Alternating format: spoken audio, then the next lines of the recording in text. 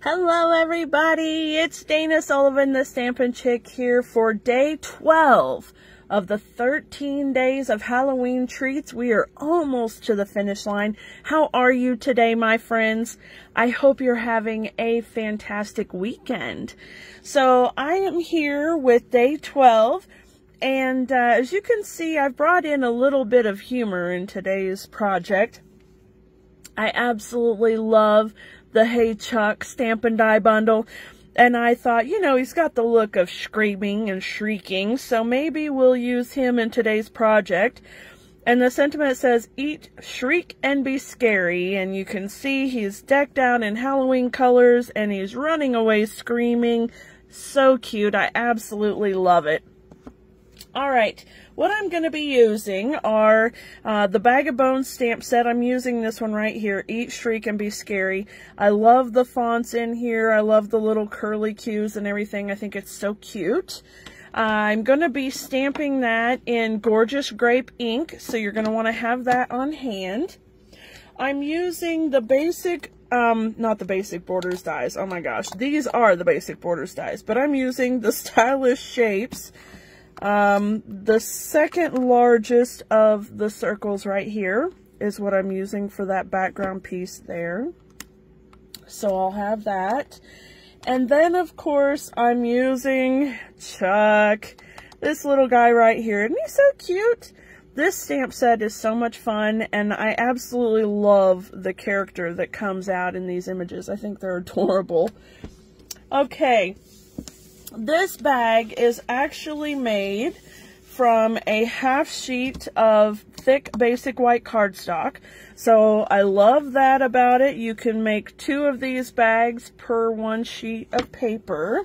Let me bring my template over to show you for just a second. So this is what it looks like. You can feel free to take your screenshot right quick. So this is done from an 8.5 by 5.5 piece of cardstock. So 8.5 by 5.5. All right, so you can see there. We're going to do the first score line here at 1 inch. Okay, so we're going to score on the short side at 1 inch. And then we'll come across the long side and do 3 all the way down, 3.5 to the line, 4 all the way down, and then 7 all the way down, 7.5 to the fold line, and then 8 all the way down. Okay, so you can see that's making our tabs and our flaps for the bottom of the box or the bag. These are the sides, front and back, and these are the folded sides right there. Okay, so let's go ahead and grab my Simply Scored board. My stylus has gone MIA. It's on this table someplace. I have such a hot mess going on here.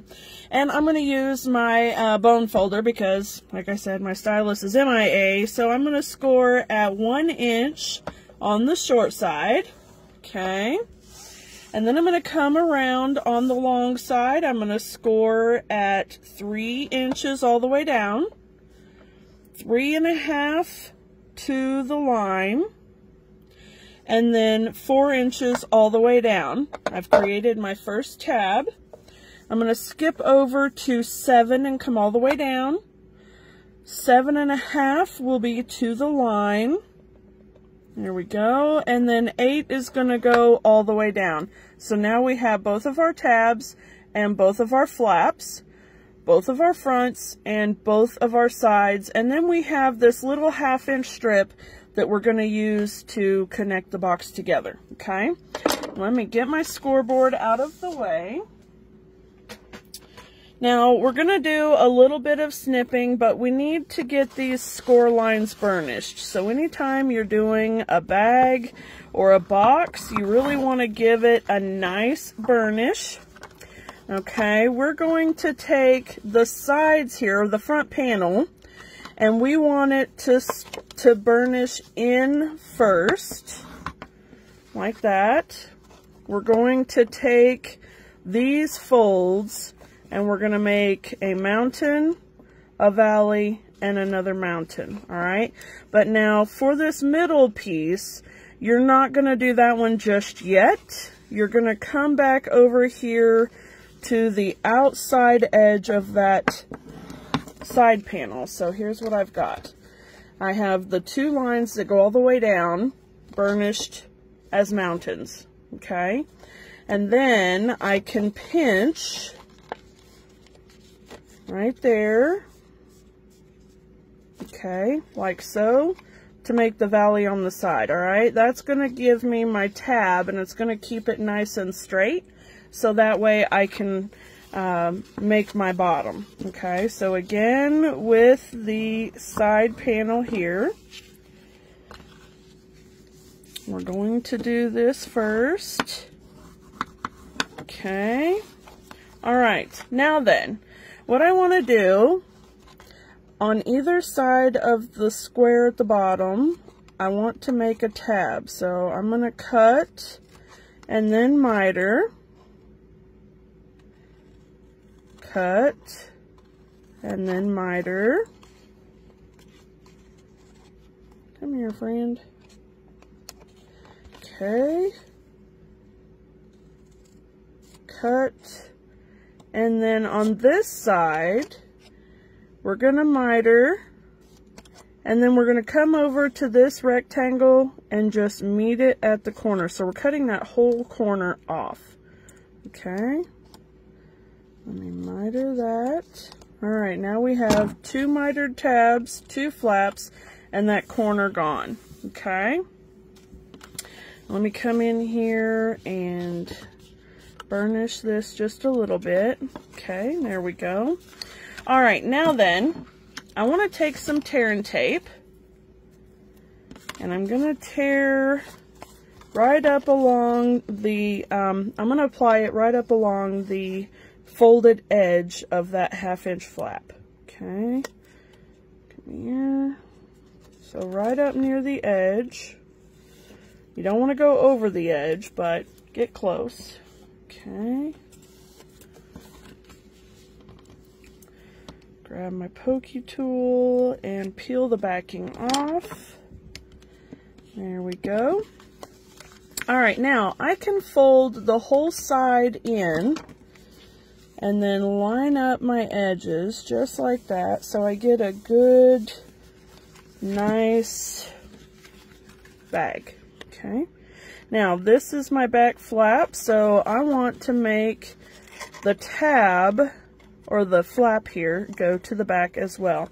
Now because of the way that I've made the box so that the sides and the front and back are the same size, we can take some multi-purpose liquid glue and put it all along that back flap that's going to go down first. Okay. And then fold our tabs in. This is going to sandwich the tabs, and it's going to give us a really good clean finish on our bag down inside. Okay, this is just one of those little extra touches you can do. Alright, and then sandwich that just like so, and then the inside of the bag is just as clean and beautiful as the outside, which I love. Alright, we'll take our bone folder and we're going to come down in here and just burnish that down really good. Alright, and our bag is assembled, okay? Now, I have got some little Werther's original chewy candies here, so let's just grab a handful and put them down in there. These things are so much fun and they're yummy. Alright, I think that's probably about as good as we're going to get. Okay, so that looks good. Well, we may have to take one out. It's not a really big bag. You could probably get a good half dozen or so little candies in there. Alright, so there we go. Alright, I'm going to set that aside for just a minute. And the other pieces that I have here are a piece of cardstock that measures 2 7/8 by 4 3/8. This is Granny Apple Green. I have a piece of designer series paper. This is from the Brights collection, and this measures 2 3/4 by 4 1/4, and this is Parakeet Party, so you can see it's a little bit lighter then the Granny Apple Green. There is my second largest of the Stylish Shapes dies. Oh my goodness. And it's in Granny Apple Green as well. I've got into the Pumpkin Pie of the Brights collection and have punched it with the Decorative Circle punch. And then a piece of basic white cardstock that I have punched with the, what is that called? The Lasting Label punch. Okay. And then for the sake of time, I have gone ahead and stamped, colored, and cut Chuck. Now, I am not any kind of a Stampin' Blends colorista by any means, so I'm not the one you want to follow for all of the incredible Stampin' Blends coloring details, so that's why I went ahead and just colored it myself without showing you. But basically, this is Highland Heather, this is Granny Apple, Basic Black, Pumpkin Pie, and a little bit of Poppy Parade. And I do a little bit of shading and coloring, as you can see. It's really not anything spectacular. So, you know, I'm very simple when it comes to coloring. So, you can see here how I've done it, okay? All right, let me go ahead and start assembling my pieces here. First off, I need to attach my DSP to the cardstock. Okay. And then I'm going to take some of this ribbon. This is a 2-pack from the annual catalog. I can't remember what the name of it is, but it has a petal pink ribbon in it also. It's a really pretty little thin ribbon as well. And I'm going to tie this into a little bow. Okay, so as I'm tying, I want to pull it just a little bit to bow up so that when I get my bow tied here, I won't be too slack. If you have troubles getting your ribbon tight, this is a fun little trick that really does work. Well, if you don't lose the ribbon. So I bow up my cardstock just a little bit, and that way when I let loose of my bow, that sounded like a tongue twister. When I bow up my paper and then let loose of my bow, anyway, when I curl up my paper, whatever you want to call it here, and bring it in, and then it's snug around the paper, okay? So we'll bring this down,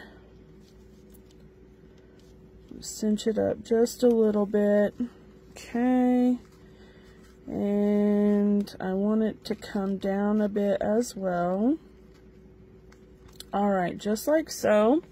I can give it a snip here, okay, alright, and then put some adhesive on. Oh, come on now, ribbon, work with me.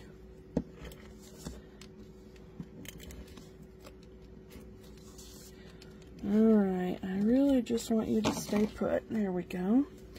Okay, I am going to put this right here on the front. You'll see that it lines up nicely, just a little bit of border all the way around. Okay. And then these pieces here are going to get glued together. So I'm just going to grab some Stampin' Seal and attach this layer right here like that. And then I'm going to bring in my Pierce mat because we're working with a photopolymer stamp. Got gorgeous grape ink right here.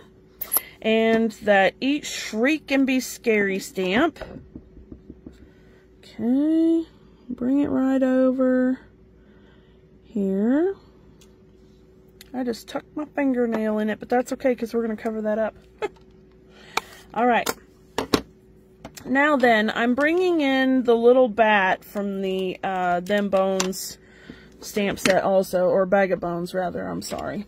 It's this little guy right here, okay? I'm going to bring him in, and I'll put one there.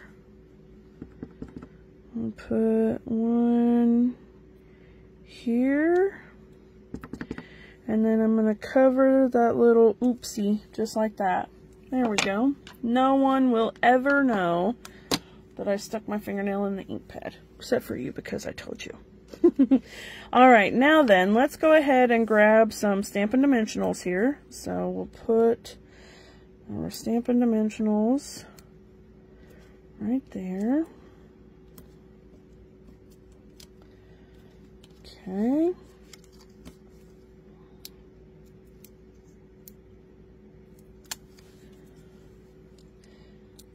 Here we go.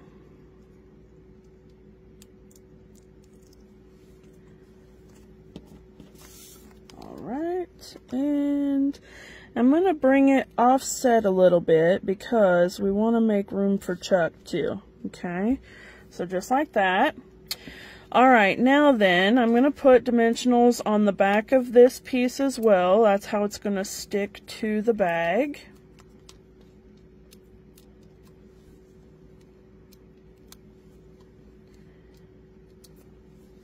Get that out of the way now. Okay, each tree can be scary. And basically I'm kind of lining it up with the top 3 sides of the DSP there. Okay, so if you're wanting to know, just up there towards the top, you know. Alright, now Chuck is going to take a little bit of finagling, and what we want to do is we want to put Chuck right about there. And so I'm going to put 2 layers of dimensionals on the back of his head. I'm going to put 2 layers of dimensionals on the back of his body, and then 1 layer of dimension behind his tail. And the reason I'm doing that is because this label already has a set of dimensionals behind it. So to make his head the same level as the label, I need to put 1 layer of dimension. And then, because I want him raised up just a little bit more, I'm going to put another layer of dimension all the way around so that it pops him up off of the label a little bit. Okay? So what I'm doing is I'm putting 2 layers of dimension right here on his head. I'm just going to stack 2 dimensionals right on top of each other. I'm going to put 1 layer of dimension on his tail. And then I'm going to grab my little minis because I'm going to be in a tight squeeze here. Let me see.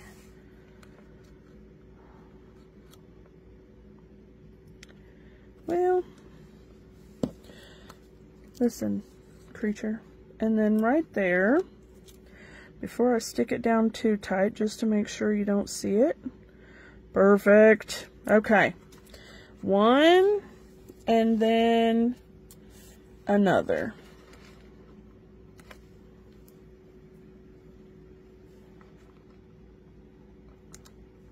Okay, there we go.